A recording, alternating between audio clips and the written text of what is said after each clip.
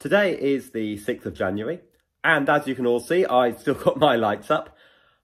This year, I'm thinking of keeping mine up till Candlemas, actually. I think we need it, given the season we're in.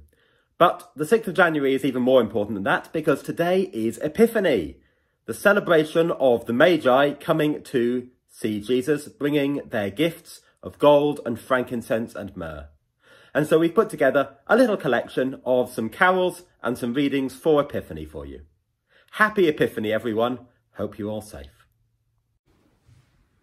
In the time of King Herod, after Jesus was born in Bethlehem of Judea, wise men from the east came to Jerusalem, asking, "Where is the child who has been born King of the Jews?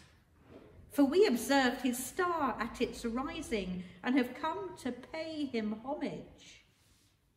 When King Herod heard this, he was frightened, and all Jerusalem with him. And calling together all the chief priests and scribes of the people, he inquired of them where the Messiah was to be born. They told him, "In Bethlehem of Judea, for so it has been written by the prophet, and you, Bethlehem, in the land of Judah, are by no means least among the rulers of Judah, for from you shall come a ruler who is to shepherd my people Israel."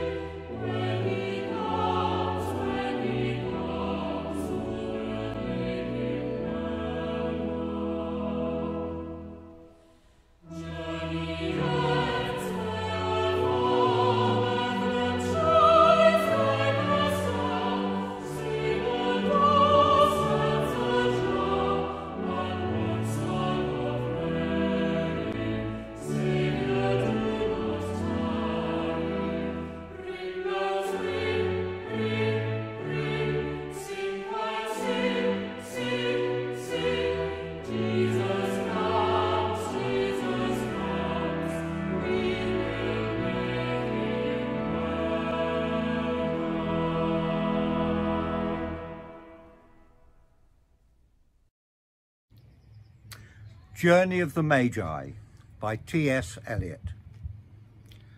A cold coming we had of it, just the worst time of the year for a journey, and such a long journey. The ways deep and the weather sharp, the very dead of winter. And the camels galled, sore-footed, refractory, lying down in the melted snow, There were times we regretted the summer palaces on the slopes, the terraces, and the silken girls bringing sherbet. Then the camel-men cursing and grumbling and running away and wanting their liquor and women, and the night fires going out, and the lack of shelters, and the cities hostile and the towns unfriendly, and the villages dirty and charging high prices. A hard time we had of it. At the end, we preferred to travel all night, sleeping in snatches, with the voices singing in our ears, saying that this was all folly. Then, at dawn, we came down to a temperate valley, wet below the snow line, smelling of vegetation, with a running stream and a watermill beating the darkness, and 3 trees on the low sky, and an old white horse galloped away in the meadow. Then we came to a tavern with vine leaves over the lintel, 6 hands at an open door dicing for pieces of silver, and feet kicking the empty wineskins. But there was no information, and so we continued, and arrived at evening, not a moment too soon, finding the place. It was, you may say, satisfactory. All this was a long time ago, I remember, and I would do it again. But set down this, we were led all that way for birth or death. There was a birth, certainly. We had evidence and no doubt. I had seen birth and death and had thought that they were different. This birth was hard and bitter agony for us, like death, our death. We returned to our places, these kingdoms, but no longer at ease here in the old dispensation, with an alien people clutching their gods. I should be glad of another death.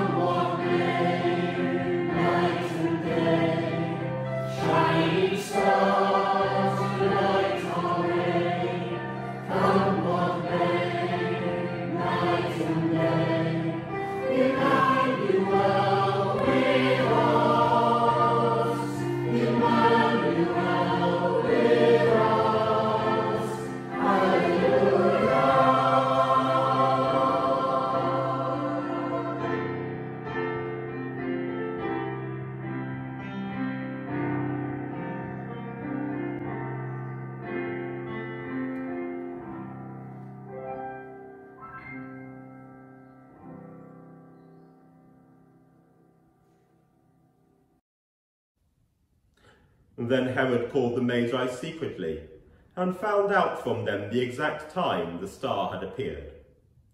He sent them to Bethlehem and said, "Go and search carefully for the child. As soon as you find him, report to me, so that I too may go and worship him."